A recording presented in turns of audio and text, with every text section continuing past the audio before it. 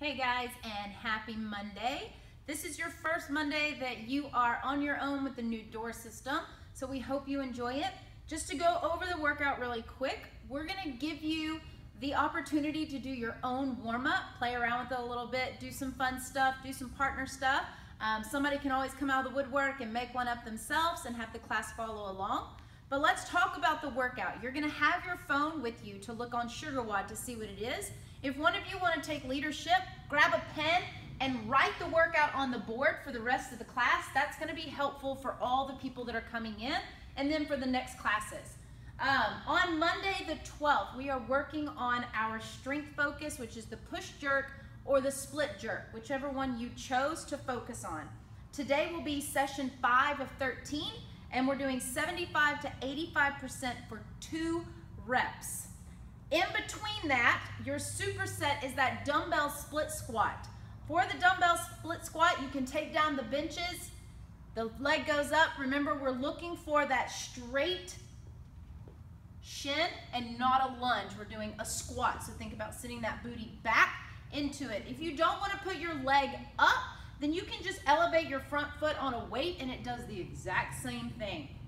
We're going to go 7 by 4 each leg. Next, the workout is 4-time Isabella Jelly.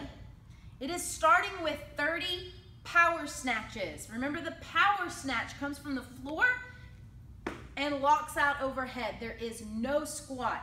The modification for the movement there would be a kettlebell swing. Make it an American kettlebell swing so it's mimicking the same movement of that hip pop and then that extension up top. After 30 power snatches, or American kettlebell swings, you're going to take a 1-minute rest. Each person is going to have to look at the clock to take their rest because it's going to vary. After 1-minute rest, you then complete 3 rounds for time of ring dips or stationary dips with either a band or no band.